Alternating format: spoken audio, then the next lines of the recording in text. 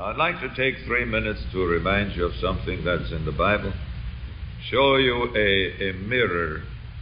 Let you look into this looking glass. Here is a testimony of the Apostle Paul. But this I confess unto thee. Now this is Acts 24:14. It's in the New Testament. Acts 24:14. But this I confess unto thee, that after the way which they call heresy. I've been called a heretic ever since I was a little boy. And I'm mighty glad to be in this company of those that are called heretics. If you follow Jesus Christ with all your heart, you'll soon be a heretic. Your best friends won't like you anymore.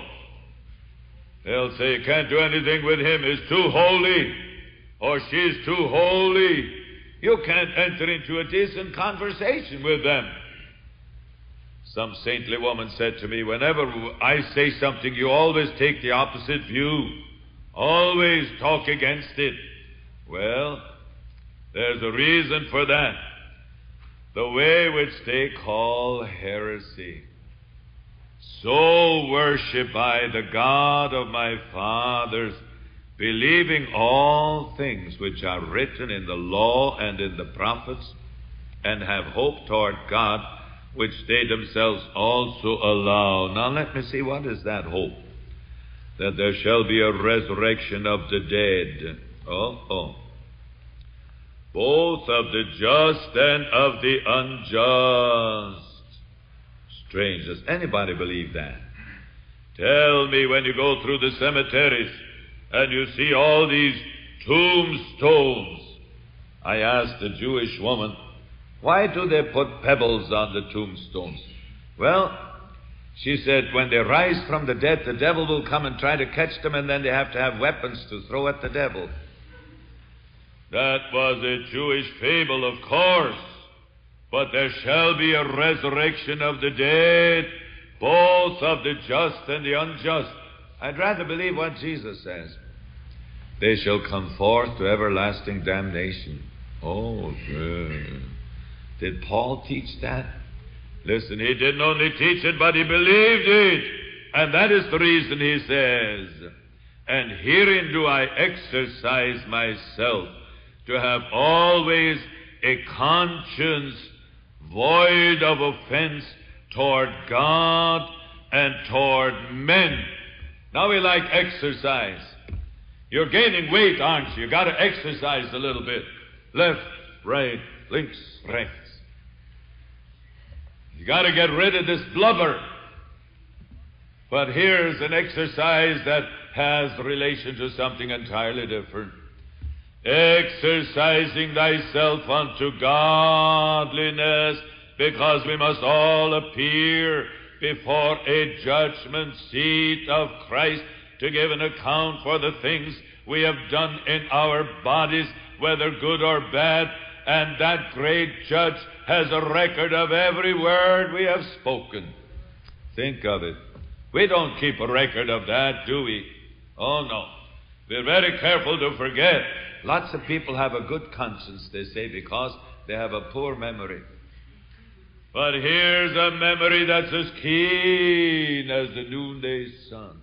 And the Apostle Paul, before he preached to others, he said, lest when I preach to others, I myself should be a castaway. Herein I exercise myself to have always a conscience void of offense toward God and toward man. And you know, here's a friend of yours, your conscience. Every human being has a conscience. It's a great friend. It's the spiritual pain. Doctors tell us that if there were no pain, in 6 months' time there wouldn't be a living person left in the world. Pain is the danger signal, is the red light. You're in danger. Your body's getting sick. Pain. What is pain? You can't analyze it, but God in His great mercy has built the body with such a careful monitor, with a careful traffic agent that tells you when you're in danger of having a crack up. And what do men do? Oh, today, they deaden the pain if possible. If somebody is hopelessly and helplessly ill, they deaden the pain so that they can die in comfort and in peace. And that's what men do with their conscience. They do. The Bible talks about men whose conscience is seared with a hot iron. Do you remember the time when you couldn't talk like you pleased? Do you remember the time when the Holy Ghost judged you, checked you? Don't say that. Now you did it. That word has gone forth. You won't catch it again. It'll do its dirty work. It's poison. There was a time when the Holy Ghost was very careful to enlighten your conscience. He had your conscience in His power. That's the only kind of a conscience the Apostle Paul is talking about. A conscience void of offense toward God and toward man. And oh, what a blessing is a conscience. And as I said, every man has a conscience. You go to our government books and you'll find they have conscience books. There are millions and millions of dollars sent into Washington from men who suddenly woke up and realized that they cheated the government out of some taxes, income taxes or something else. And they want to somehow get rid of that sting. That sting comes from God Almighty. God Almighty is very faithful, who will not suffer you to go to hell, but He will rather trouble your conscience so that you might wake up. And sometimes God uses a real whip when we are judged, when we are chastened of the Lord, that we should not be condemned with the world. What a blessing is conscience. What a wonderful blessing it was to the Apostle Paul, who said, I exercise myself all the time. Every Christian, every honest Christian does that. He doesn't only live before men, but before God Almighty. How shall I do this great evil and sin against God? And that conscience is in the depth of your heart. And it's quickened and enlightened by the Word of God. Oh, this two-edged sword that pierces to the dividing asunder of soul and spirit and joints and marrow, and is a discerner of the thoughts and of the... Can you think what you please? Tell me, can you read what you please? Can you look at pictures as you please? Can you do as you please? Is that conscience seared with a hot iron? Woe unto you, there will come a day that'll burn like an oven. Jesus talks about it. When He says, agree with thine adversary quickly while you're in the way with him. What is that adversary? Why, that's your conscience awakened by the Spirit of God. He's your adversary. He says you're in danger. You're going to have a crack up if you don't get right. And that conscience keeps pounding. It would be interesting to know what the conscience does for gangsters, even for murderers. They cannot forget. Police knows that. When a murder has been committed and they haven't been able to find the murderer, they put some spies around the scene of the murder. That murderer is bound to come back sometime to take a look. His conscience won't give him any rest. But not only murder.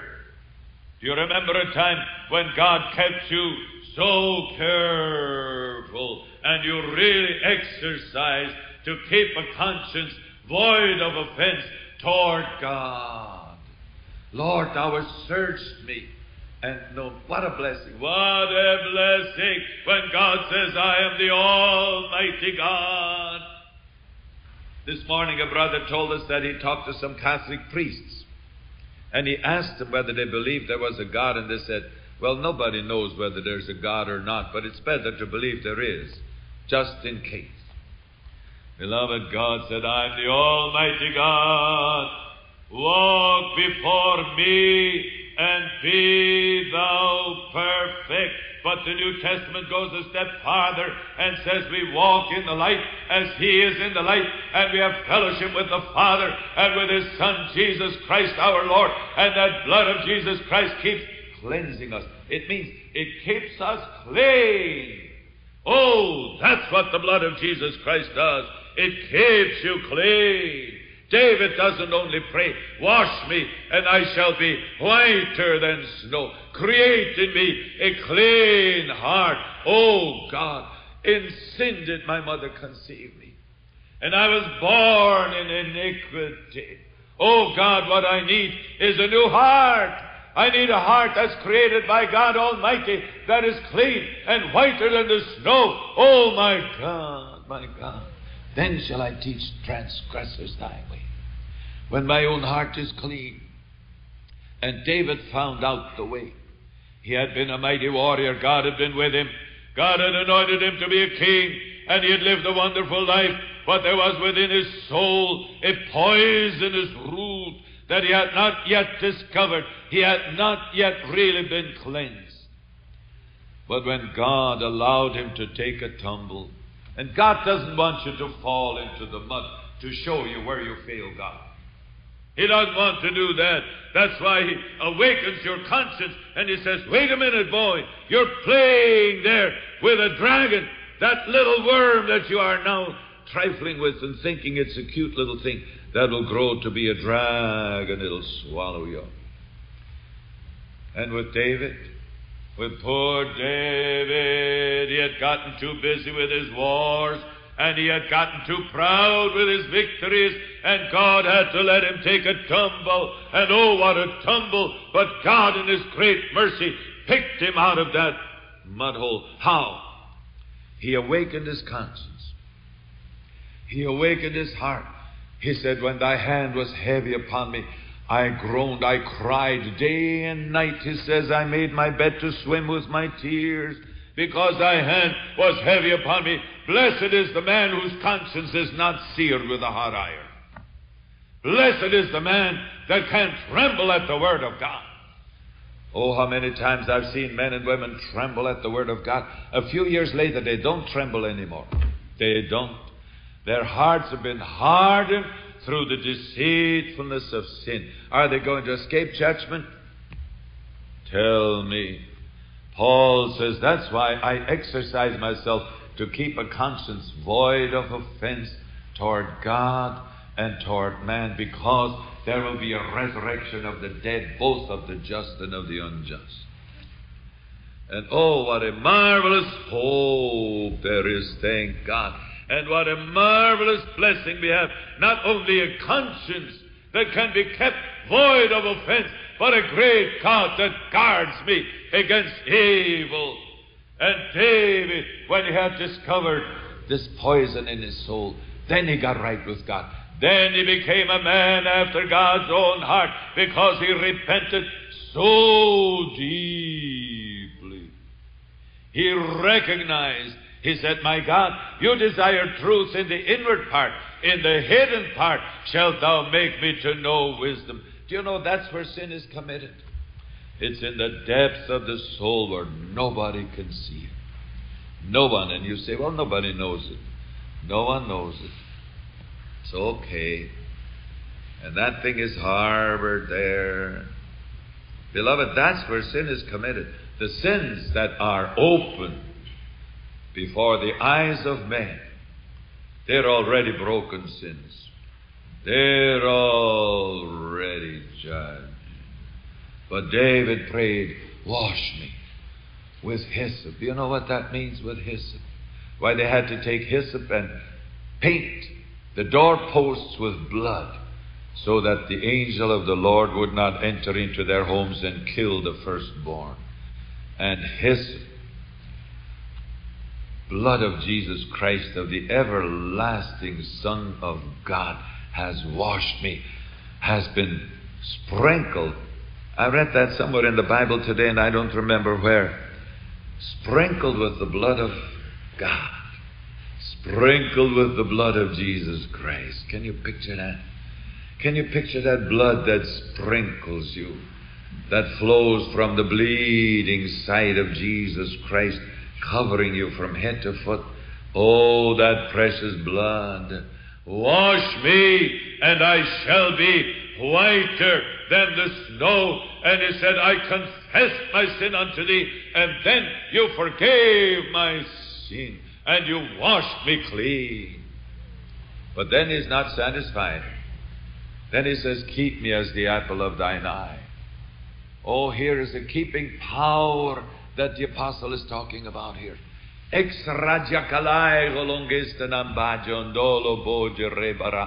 this sin-cursed world, beloved, we need that carefulness, don't you? We need that mighty protecting power of the Holy Spirit. God knew that the natural man could never do it. That's why he sent the Holy Ghost down from heaven.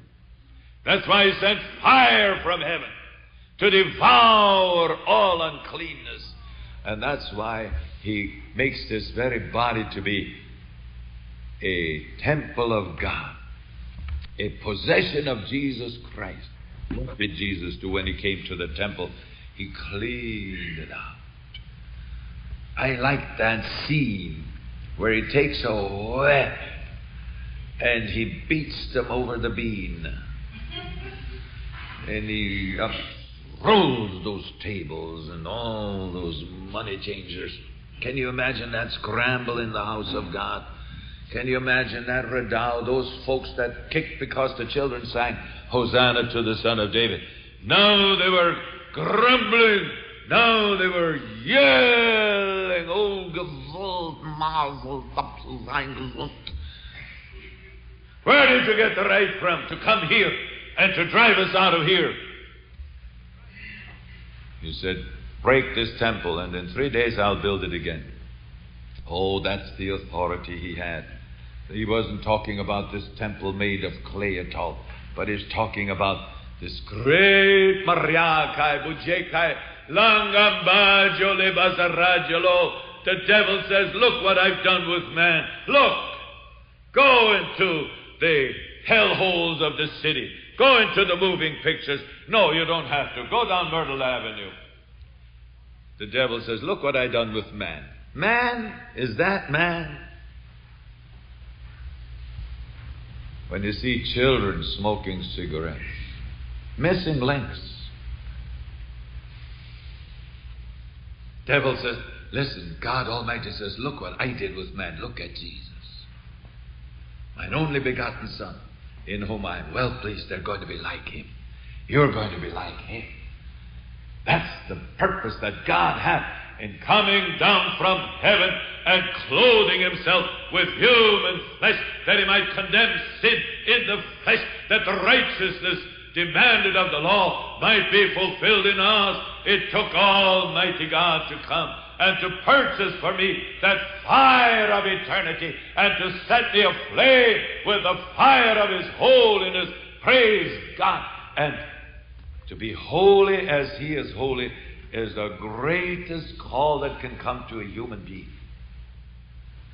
If you were called to be a Kaiser or a king or a president of the United States or a millionaire someplace, or to own all the diamonds, all the wealth in this world, it would be a curse to you in comparison to this call to be like Jesus.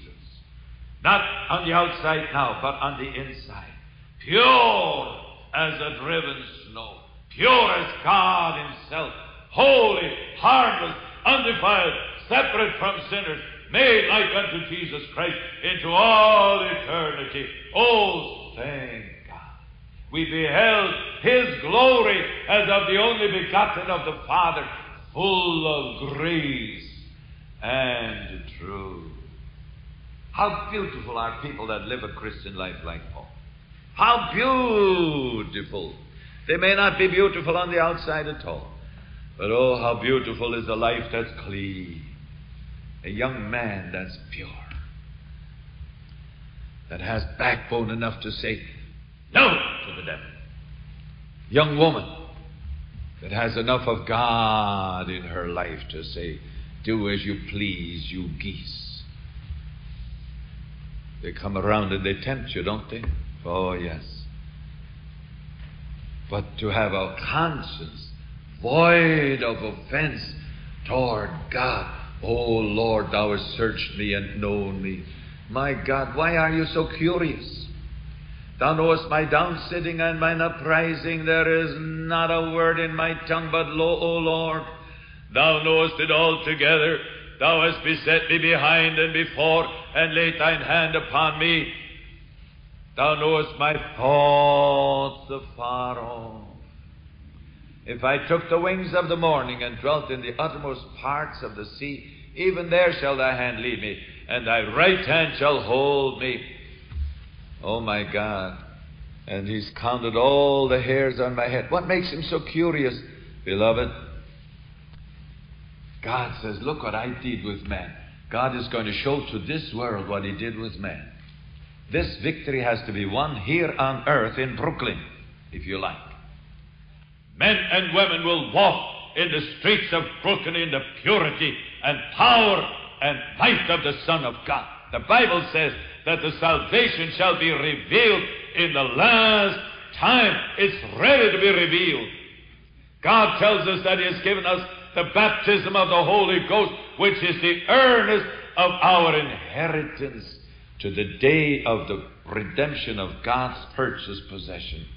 And when Jesus says, break this temple and in 3 days I'll build it, he showed us what authority he has to demand from me a wholehearted surrender, not only of my spirit and my soul, but of my body as well. Oh, this call is tremendously wonderful, wonderful, wonderful. The girls all want to be like these Hollywood actresses. Be surprised how many go to Hollywood expecting to get a place on the screen somehow. What is it, beloved? What's on the inside? God calls it a beast. You let sin reign in your body, you let the devil rule in your body. But here's the great call of my Lord Jesus Christ. Hallelujah. Be ye filled with the Spirit. Put on the Lord Jesus Christ and make not provision for the flesh. And here's where the conscience is enlightened and quickened by the living Word of God. And we can exercise ourselves to have a conscience void of offense. And that requires a deep inward attention to that indwelling of the Son of God. Grieve not the Holy Spirit of God, by whom you were sealed. A young woman said to me years ago, she was blessed, she was saved, she was baptized with the Holy Ghost. She had a love affair that was not kosher. And when I talked to her and I kind of corrected her or tried to show her the way, she said, that's asking too much. Today she's married to an unbeliever. She's backslidden. What will be the end? She'll have her way. Yes, she is having her way. No, she is not having her way. She is having the devil's way. He's got her chained with chains of darkness. What a choice. When Jesus Christ calls men and women to present their bodies a living sacrifice, because soon the trumpet will sound and the dead shall rise and we shall be changed in a moment, in the twinkling of an eye. And already that changing is going on today. Already we are made conscious of the power of his resurrection. That's what Pentecost stands for. It's the power of his resurrection that works mightily to subdue all things unto himself. Agree with thine adversary quickly. What is he saying to you? Is he cutting you? Agree with him. Oh, get that thing under the precious blood and don't let it go at that. People think they can just keep confessing their sins and okay. Listen, that's the surest way to hell. If we confess our sins, he cleanses us from all unrighteousness. He makes us pure, even as he is pure, O Lord God. We pray for our young people. And I have this confidence that God is going to bring forth overcomers. Really. Not because they wear a brown coat, but because they have a heart that is void of offense toward God and toward man.